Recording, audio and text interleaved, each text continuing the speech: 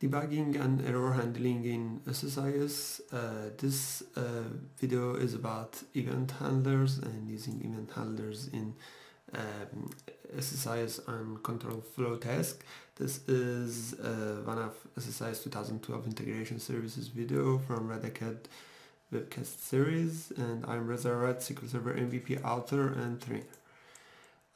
Event handlers. For using event handlers, you can create an event handler on any of executable objects.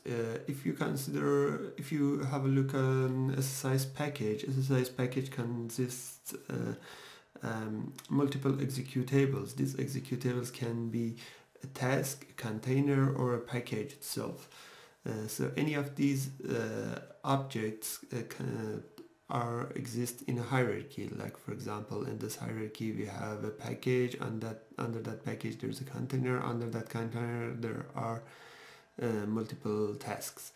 So you can define an event handler on any of these actually containers, tasks, or objects as executable object.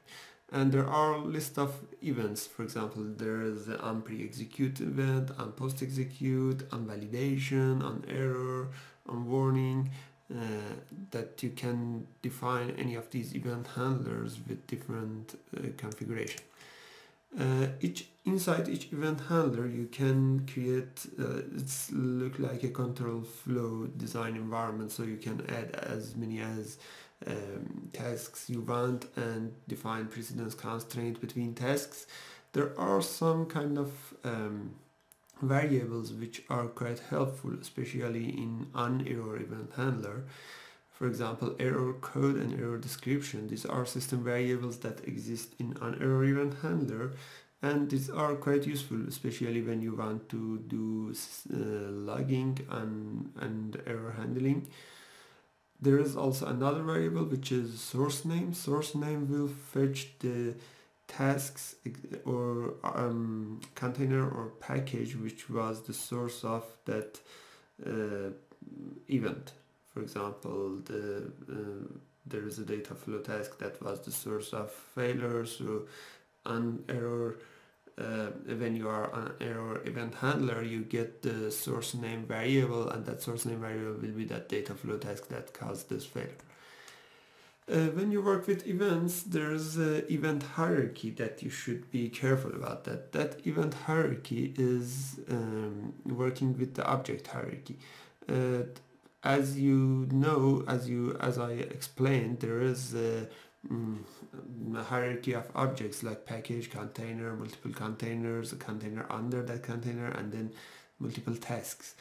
When you define an event, especially for specific events like, for example, OnPreExecute and OnPostExecute, when you define an event on the package and the task itself, this will rise only when the task cause that event. But if you define the event on a parent, like a parent container or the package itself, this will cause the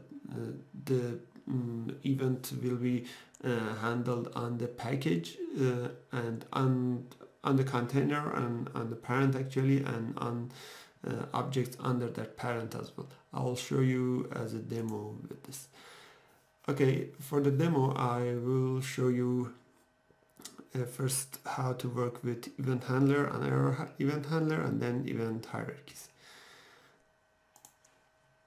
If you have a look at this package is a very simple package that has same insert customer execute SQL task that we used for our previous videos, and it has a very simple command which is insert into customer with a customer key value, and because that record exists, this will cause failure, and we want to actually check why that failure, and get the error message of that failure. So I just execute that.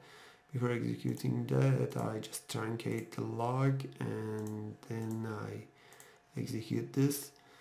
As you can see, this actually caused failure, and we can actually have a look on the failure reason in the progress tab, but consider that this package deployed, for example, if you deploy that to the production, then in the production environment you won't have this information usually and easily. So what we can do is to create an event handler on that. So I'm going to the event handler tab. Here, as you can see, there's an executable drop-down box. That drop-down box contains list of executable, which is the package name itself. Under that package, there is only one executable task, which is insert customer, and it has no event handler. So I just choose insert customer, or I can even choose package. I just choose package, and then as you can see here, I see list of events. If these events I want, I just click on that event, and this will show me the event handler of that. For example, I go to the OnError. As you can see, there is nothing on this OnError, and I click here on this link to create OnError event handler. When I create that OnError event handler, the empty space here is just a control flow, so I can add any of these things here and do precedence constraint between those and that sort of thing. So I just bring an execute SQL task. I name this as error log. Here I want to log my error to a error log table. So I just type in my log statement, insert into error log,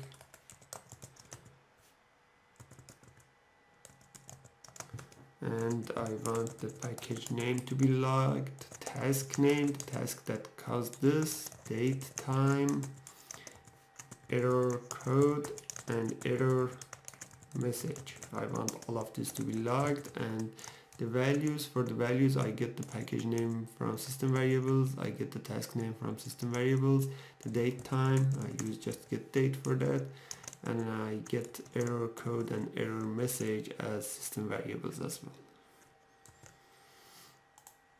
So then I go to the parameter mapping tab, and here I add those system variables, and the first variable is package name, which is of type varchar, and parameter name 0. The second one I choose is the source name. I use source name for the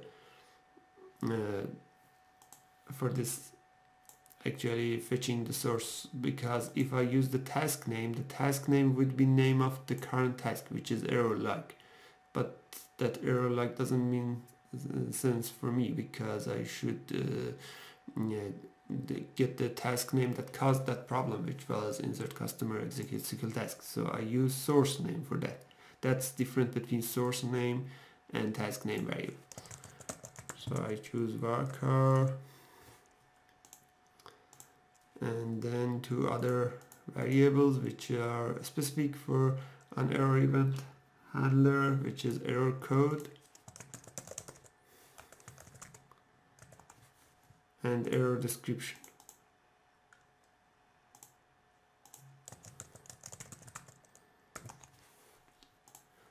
So that's it. Now we have an error log actually set up in the OnError event handler. So I just go back to the control flow and I execute the task. As you can see, the task again failed, but if I go to the event handler, here it shows that event handler raised, and that event raised and event handler executed. So if I go to my log, this shows me the exact error message that happened. It was in the package 1, which was name of package, in the insert customer task, and the error was that violation of primary key, because the customer key is already exist and this is duplicate. So this is quite handy and useful to get this kind of messaging with just using error code and error description system variables. And always remember that use SourceName to fetch the source task or source executable rather than task name. The other things that is important about the events is the event hierarchy that I've talked about. For example, if you have a look on this package, in this simple package we have a sequence container. Inside that sequence container we have an executable task. That executable task is just counting number of records. It's just doing something which is not important. And then in the event handlers part we have OnPreExecute event set on the package itself, an event hierarchy, which is name of the package. So for example, if I go to the count customer, which is or execute SQL task, there is no OnPreExecute. Or if I go in sequence container, there is no OnPreExecute. So there is only one preexecute on event hierarchy. So if I go to control back, control flow and execute that, before that I just truncate this log. Okay, if I just execute this package, you can see that package executed an event handler as well. But if I select data from my log table, it's look a little bit different. And the reason is that, and here actually you see 3 records. Each of these records are for different executable. The first one is for count customer, which was or execute SQL task. The second one is sequence container, which is or container, and the third one is actually the package name. So these are actually this is showing that if you define an event on the parent, this will rise even this will rise even on the child objects of that parent if those child objects doesn't have their own event handlers, and that is the event hierarchy that you should be careful about. Okay, so so that was the sample, and you've seen a source name and error description. So in this quick video we had a look on event handlers, how to use event handlers to do a kind of set of objects and tasks and operations to be developed on a specific event. There are some variables like OnError and ErrorCode, error description, source ErrorCode and error description on error event handler, and SourceName is quite useful to be used to get the source executable of that event, that rise that event. And always be careful about the event hierarchy.